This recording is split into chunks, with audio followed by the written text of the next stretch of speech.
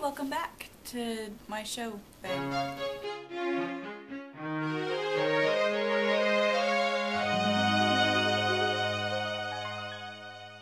So, my name's Gillian, if you didn't catch that before. Anyways, today I'm going to talk about why I really don't babysit. So, basically, I never babysat before, and I had to babysit this little boy and this little girl, which, you know, would be a normal thing. And I just played with the boy, and it was okay, everything was a good deal. We were playing with the trains. Trains.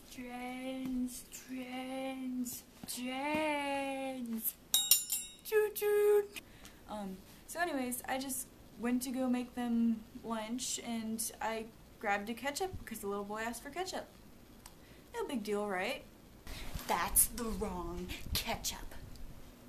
He has this special ketchup, okay?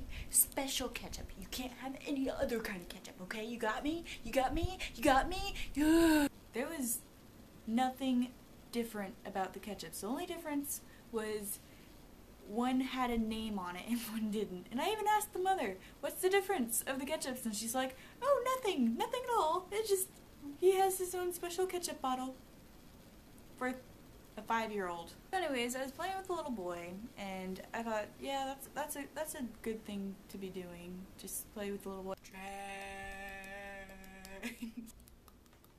But I should probably go check on the little girl, right? So I go and,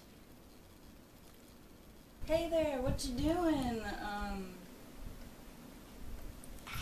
am Satan.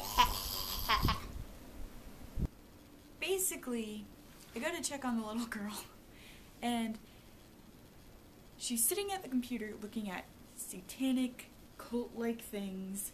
I do this all the time. And I just freak out. In my head, I'm like, what is wrong with this child? What am I babysitting? Okay, so that was a little bit exaggerated. And at that moment, I realized I'm not really babysitter type because I don't know what other people have babysat. I'm pretty sure they have not had a child looking at satanic cult-like things, and the mother's perfectly okay with it because I talked to the mother, and the mother was like, yeah, that's okay.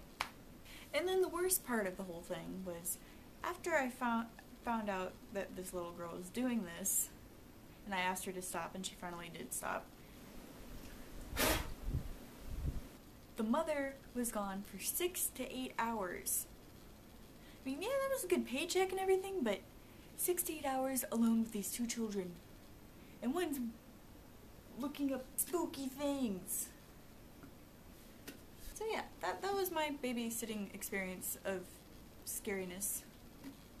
So, if you have ever had a weird babysitting experience, if maybe even something like The Incredibles, where the child bursts into flames and crawls on walls and laser beams eyes, leave a comment. I know I don't really have a following right now, but I'm really wanting to talk to people, so leave a comment with your really weird babysitting stories. And if you liked this video, like it, and you should subscribe if you want more kind of videos like this, because that's what I'm going to be doing. So yeah, thank you for watching my first video, and, well, my first, like, actual video that's not an introduction. If you watched my first video, my real first video, then good for you! But if you watched this video, then thank you for sitting through it, and, I hope you have a good day, and a good rest of the week, or whenever.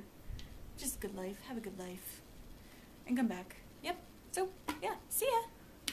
Toodles! Yeah.